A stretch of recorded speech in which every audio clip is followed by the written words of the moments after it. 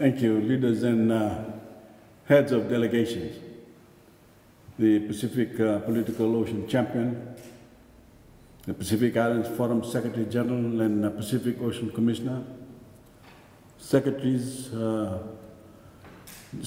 General of the Commonwealth and the Organization of Africa, Caribbean and Pacific States, the UN Secretary General's Special Envoy on Ocean, the General Secretary of the Pacific Conference of Churches, Madam Secretary of the Commonwealth, Ms. Bldg, and greetings to you all. Your Excellencies, it is indeed an honor to be here for this event, our Ocean Manna to One Blue Pacific. As this is our first gathering in Glasgow, I'm very pleased to see you all today as we join forces towards a successful COP26. We are here because we all agree on one thing, that our planet is in grave danger. It is no longer business as usual, and we must accelerate all efforts to restore our planet's health as the wrath of climate change intensifies. The alarm bells have been sounded loudly, and this time more deafening than ever. This is the new normal right throughout our globe, from sea level rise, flash flooding, cyclones, storm surges, to droughts and bushfires. If we continue with our current actions or inaction, we will send our blue planet, our global canoe, sinking into the abyss. This unprecedented times calls for unprecedented solutions. And as large oceanic sovereign states of the Blue Pacific, we look no further than to our endowment, our lifeblood, our ocean, for these innovative solutions. Ladies and gentlemen, Your Excellencies, we have just witnessed one such unprecedented solution. The leaders' declaration on preserving maritime zones in the face of climate change-related sea level rise. I am proud to have presented to you the united appeal and call from the leaders of the Blue Pacific to save our low-lying coastal developing states and our entire world from climate change-related sea level rise. Indeed, sea level rise is a defining issue that imperils the livelihoods and well-being of our peoples and undermines the realization of a peaceful, secure, and sustainable future for our region and for our world. The recent IPCC report underlines continued sea level rise in coastal areas throughout the 21st century, contributing to more frequent and severe coastal flooding in low-lying areas and coastal erosion. Extreme sea level events that previously occurred once in 100 years could happen every year by the end of this century. Changes to the ocean, including warming, more frequent marine heat waves, ocean acidification, and reduced oxygen levels have been clearly linked to human influence. These changes affect both ocean ecosystems and the people that rely on them.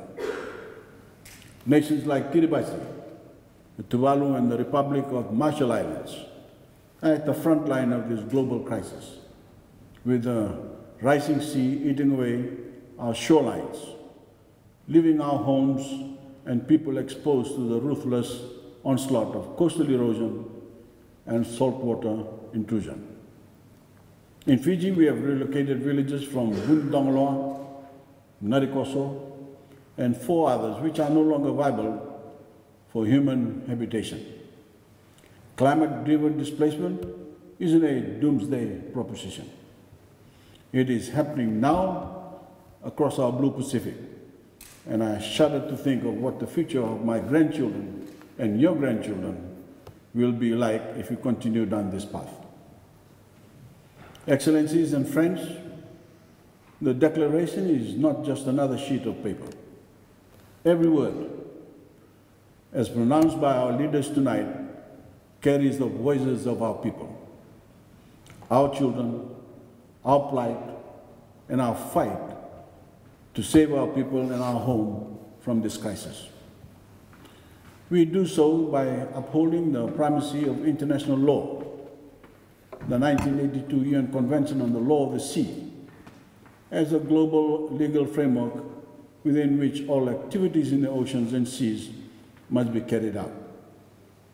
The declaration is our good faith interpretation of the 1982 UNCLOS on an issue that is critical to all of us.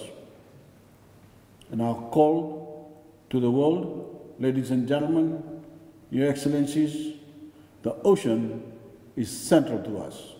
It is our geography, our culture, and our economy. It is at the heart of the existence of our existence, and we see no solutions without it. As a public regional good, the health and resilience of the oceans features very heavily in the development of the 2050 strategy for the Blue Pacific continent. As such, and in line with our 2021 Ocean Statement, excuse me, we call for urgent action to reduce and prevent the irreversible impacts of climate change on our ocean. We also call for the integration of oceans into the UNFCCC. To all our friends across the globe, we share with you a very simple but a consequential message. While it is true that climate change-induced sea level rise has the potential to impact the lives of our Blue Pacific continent citizens in a very dramatic way, this phenomenon is not by any stretch of the imagination peculiar to the Blue Pacific region. In effect, many countries in the different sub-regions of the globe do stand to be similarly affected, and as such, it is in all our collective interest to build strong partnerships in our search for scalable solutions. To that end, Your Excellencies, and as a first and major step forward, I take this opportunity to extend to all of you an invitation on behalf of Pacific Islands Forum leaders and all citizens of the Blue Pacific continent. Join us under the banner of the Declaration on Preserving Maritime Zones in the face of climate change-related sea level rise, to lead the work to protect the future of our peoples. Let us build stronger partnerships to better take this work forward. Join us, and let us all be leaders for our oceans. Thank you, Inagoelu, and God bless you all. After 3 COPs and almost 4, and many long days and nights of negotiations, the ocean pathway is charting its course from aspiration to action. Our next big leap begins by spelling out a clear, bold, and blue vision of where the ocean pathway must lead. As some of the world's largest ocean states and as nations on the front line of climate change, we in the Pacific hope that our vision of a sustainable regional blue economy can become that of the world's, is highlighted by the Honourable Prime Minister. One glimpse of the colour of life in our island's maritime ecosystems, including our reefs, is all it takes to know exactly why they're worth fighting for.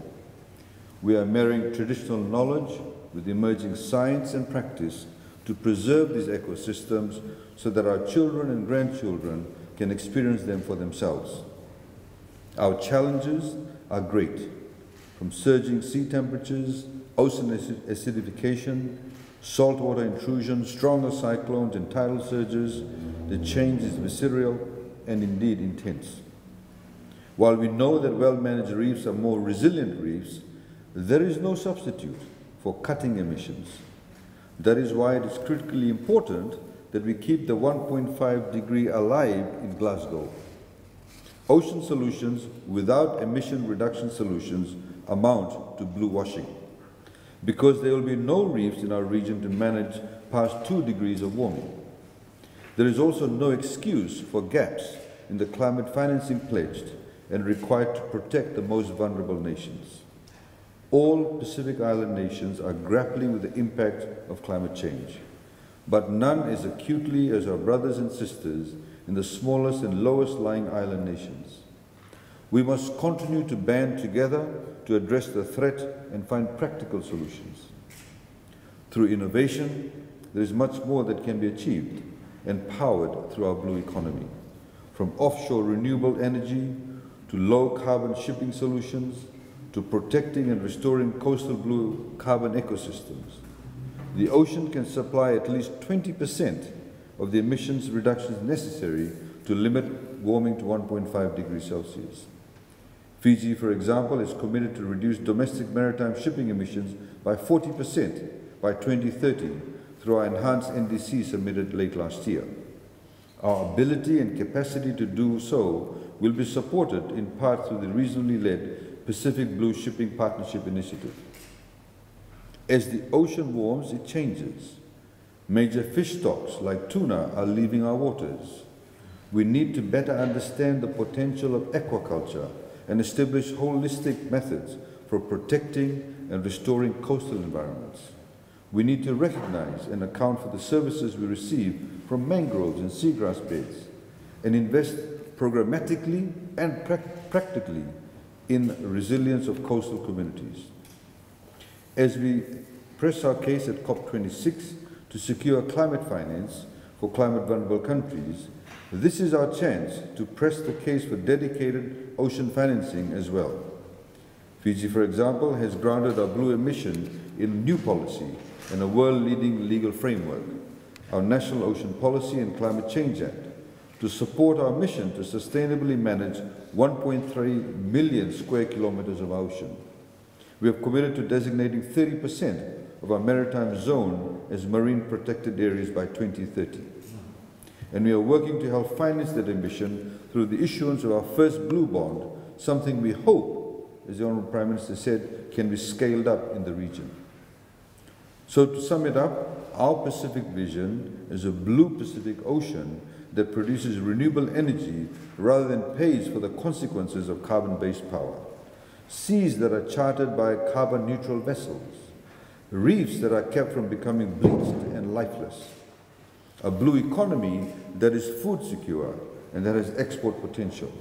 And coastlines that are sheltered from king tides and sea level rise.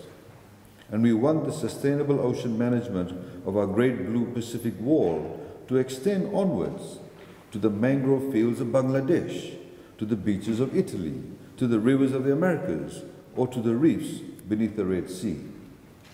As with the pandemic, our fate is shared and our action must be collective. As the Pacific High-Level Champion on Oceans, we look forward to working with all of you to keep oceans at the heart of our climate action effort so that it can remain as the beating heart of our lives, our livelihoods, and identity in the Pacific. And thank you very much. Warm Pacific greetings to you all. Despite this chilly Glasgow evening, the presence of many familiar faces from our home region brings us all a sense of warmth, especially as we remember our shared purpose and journey here today and over the next week. With this in mind, it is my incredible honor to welcome you all to this auspicious Moana Blue Pacific Ocean Continent event. This evening is one for the history books, particularly because we will, together, formally launch the Declaration on the Preservation of Maritime Zones in the face of climate-induced sea level rise.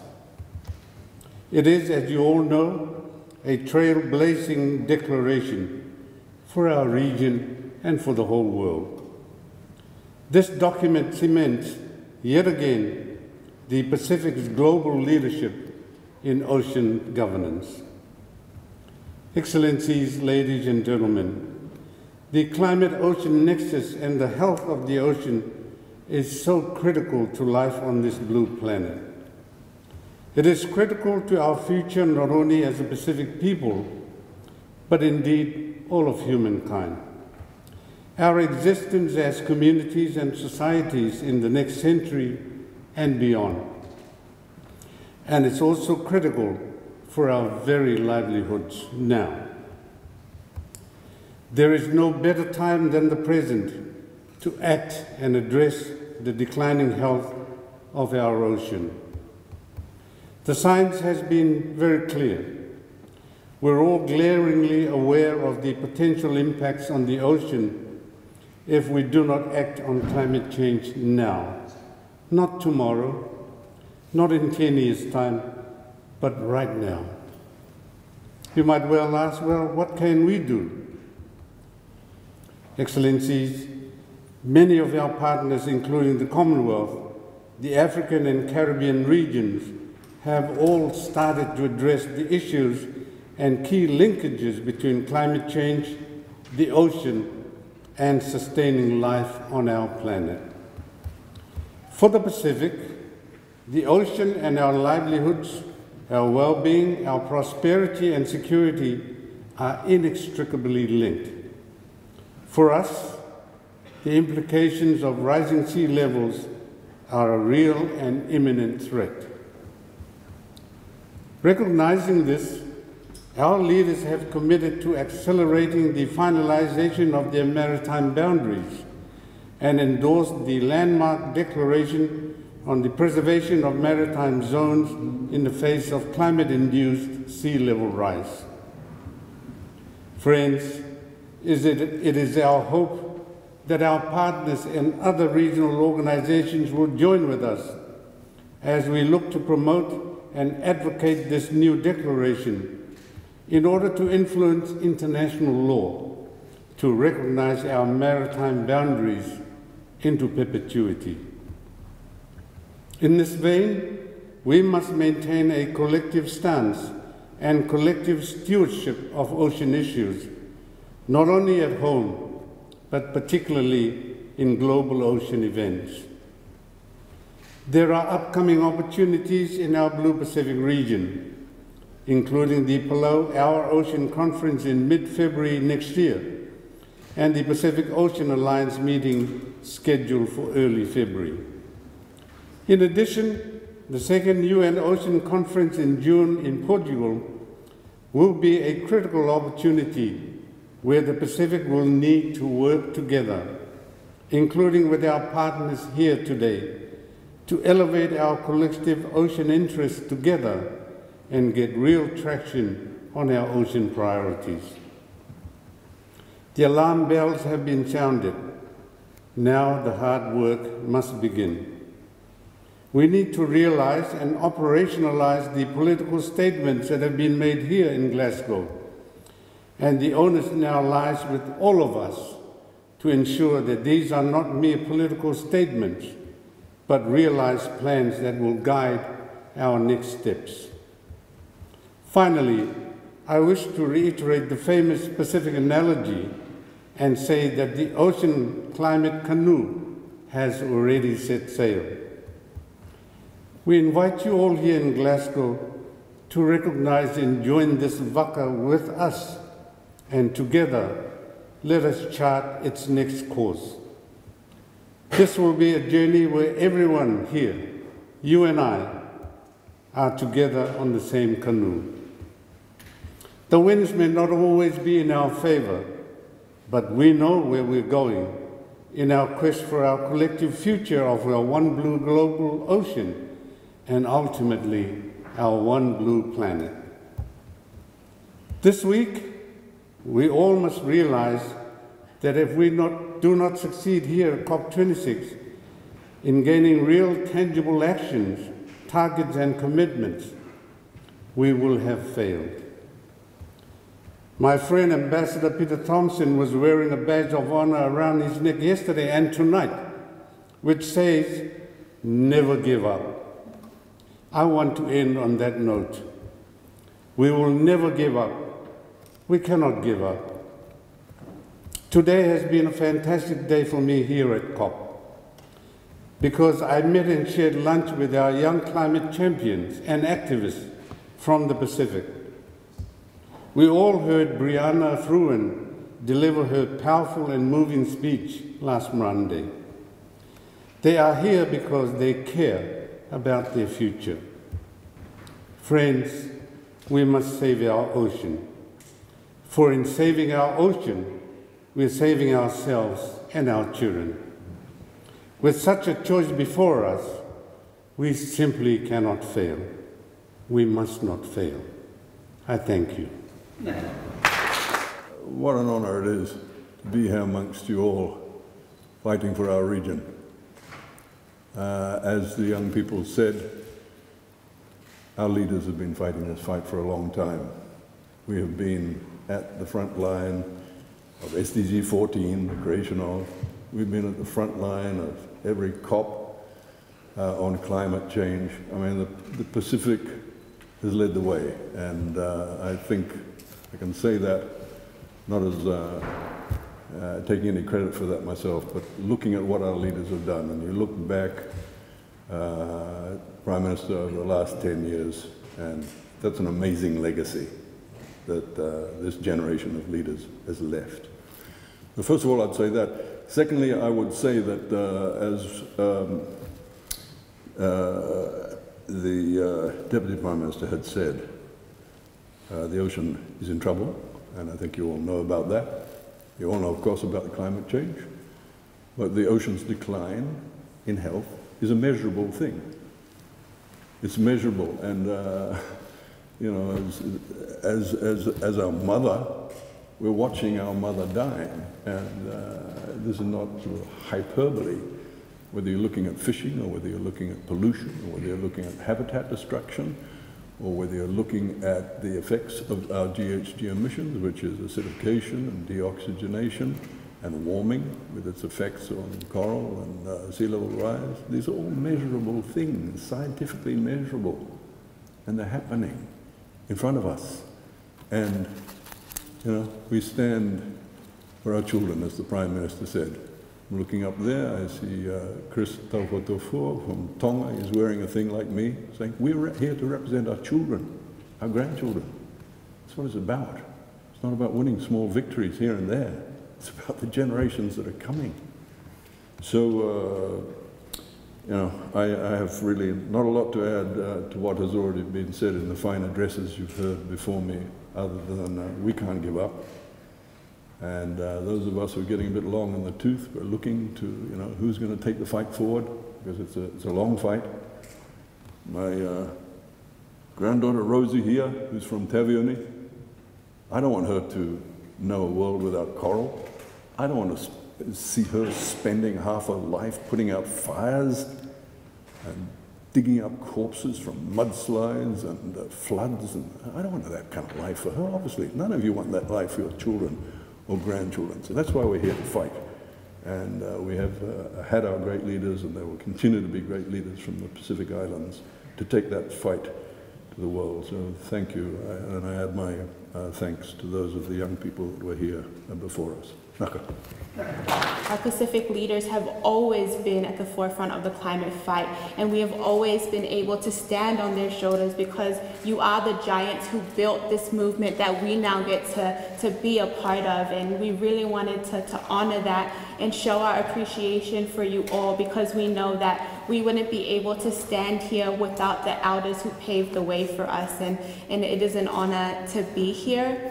I think something that I always hold dear to my heart was actually a story told by the Ulu of Tokelau long ago about how the canoes in Tokelau are structured. That at the back of the canoe lies the uluhina, the gray-haired man or the gray-haired person, and they're the steerer of the canoe. They know the wisdom of the ocean. They know what the village has to do to be able to get into their canoe and sail the oceans.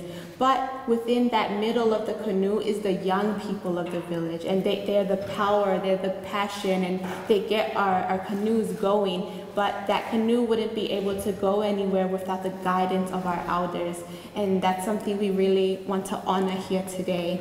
A few weeks ago, a group of young Pacific Islanders gathered online to talk about the climate crisis and COP26, and we put together a document, Youth for Pacific, Declaration on Climate, and the symbol of our declaration is the say, or the flower.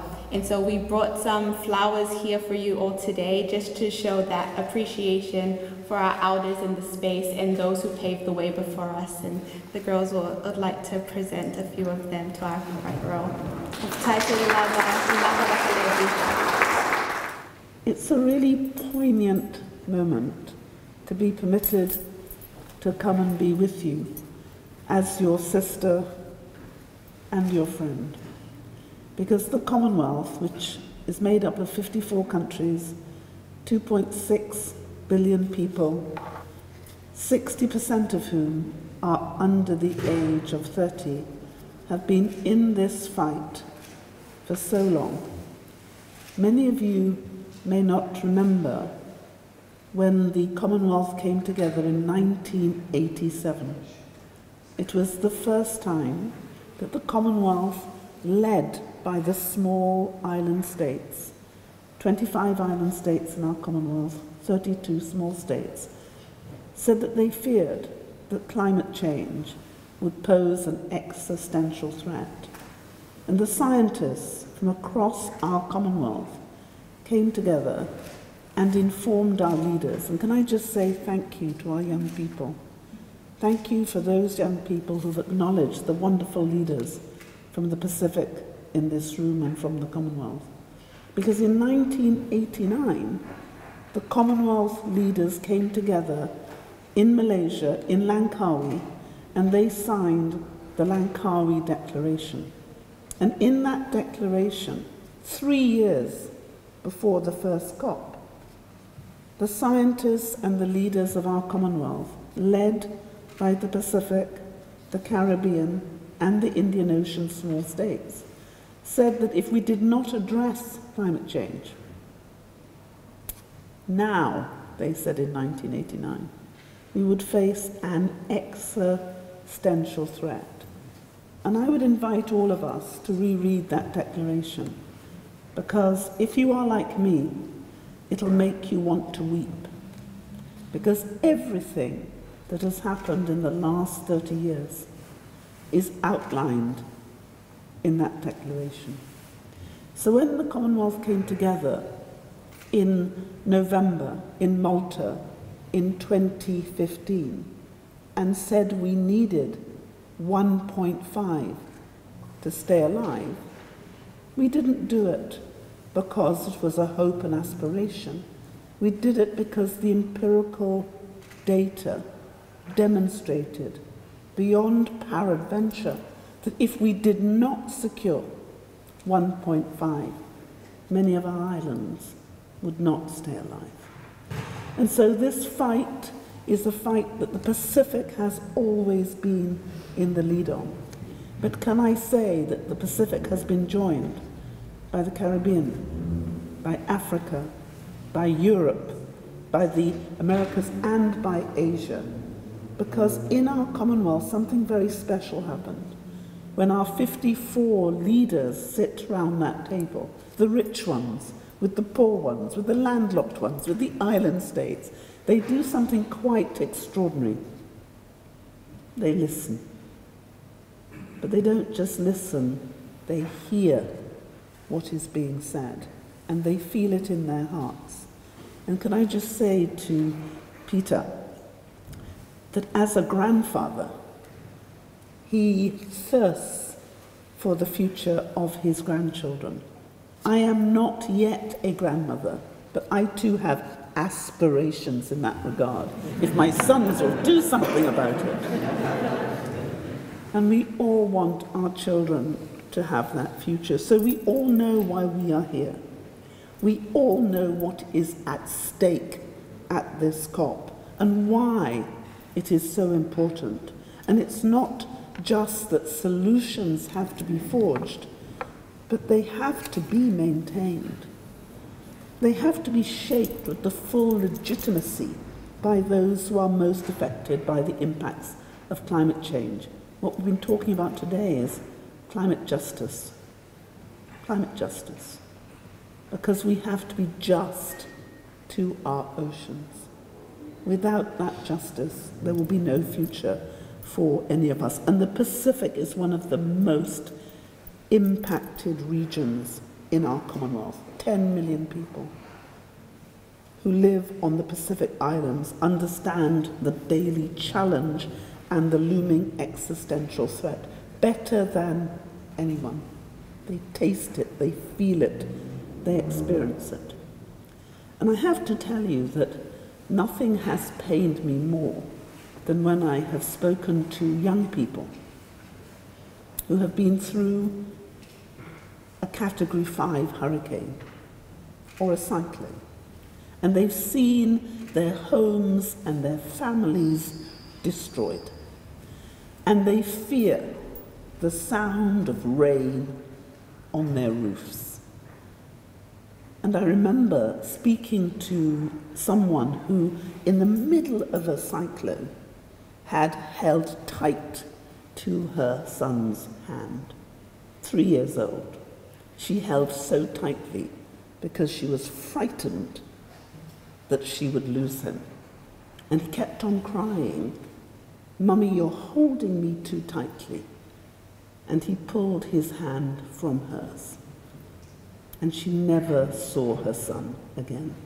And every day for the last 5 years, she has gone round her village saying, "Has anyone seen my son?" And so we are saying tonight, has anyone seen my son? And what we do and what we fail to do will determine whether our children will see another day. And so I want to say thank you to every leader present. Thank you for your courage. Thank you for your determination. Thank you for your willingness to be in this fight. Because in 20 years' time, when someone says to any of you, "What did you do?" we at least will be able to say, "We tried." And I hope we'll say, "We succeeded." And that 1.5 to stay alive will be ours. So can I say, may God bless everyone in this room. May he give you the strength and the power of the seas, because we have set sail, but we in the Commonwealth are in one canoe and we're paddling to save our lives. So thank you. And how our traditions, our culture, our identity is linked to the ocean. As a Norwegian, I can relate to that. And the ocean is also where many of our common challenges meet. If you are in the Pacific or up by the Arctic, where I'm from, like poverty, the ocean holds one of the main keys to ending hunger and poverty. And in terms of climate change, the ocean is both a victim and the solution. It holds the key to human health and to the health of our planet. Just like the Pacific states, Norway has lived by the sea and from the sea for centuries. We simply cannot survive without a healthy ocean. And half of the planet's oxygen is produced in the ocean. It absorbs a large share of the world's excess heat, moderating the Earth's temperature. And coastal habitats such as mangroves, coral reefs help mitigate climate change. So the ocean is critical for managing the effects of climate change. Many Pacific states are here at the receiving end. I can assure you that Norway and our new government will continue our climate and international ocean policy and reinforce it. We aim to double our climate finance before 2026 and to triple our contribution to climate adaptation. The ocean is the main source of protein for more than 3 billion people. And still, less than 5% of the world's food comes from the sea. We cannot battle hunger and malnutrition without unleashing the potential of the ocean. But we also have to ask what we can do for the ocean. As Pacific states very well know, it is increasingly under threat. It's becoming warmer, more acidic, stormier, higher. And we have taken the ocean for granted, but no more. So is the ocean beyond repair? No, I say no. But we need to act, and we need to act now. Last year, the high-level panel for a sustainable ocean economy, chaired by Palau and Norway, launched an ambitious action agenda. And 15 countries are now represented in the panel, including Fiji and Palau. We have all committed ourselves to sustainably manage 100% of the ocean area under our national jurisdiction by 2025. And this is to be guided by national sustainable ocean plans. All other coast and island states are encouraged to follow, due by 2030. And these plans provide a critical pathway for meeting the Sustainable Development Goals. And these plans, they balance out protection, production, prosperity, like they should. And these plans will be informed by sound knowledge, good practices, and profiting from our common traditions as seafaring nations. Underpinning this, Norway is running capacity building programs benefiting vulnerable coast and island states. And together with you, Norway has been a proponent of a global agreement against marine litter and plastic pollution. And we would appreciate your continued support in the work ahead to establish such an agreement. I think it's encouraging to see a new ocean mindset developing. We have seen an unprecedented number of global initiatives, including the UN Ocean Conference, the UN Decade of Ocean Science, and the World Ocean Summit. And we see coastal nations advocating for equitable, sustainable growth. We see civil society and the youth highlighting the ocean's decline and vigorously endorsing action. And we see many businesses cleaning up their act. This is all very inspiring. And this will lead us on our way to fulfilling the promise of the ocean, and not least, as well as we standing by our promise to the ocean. Thank you very much.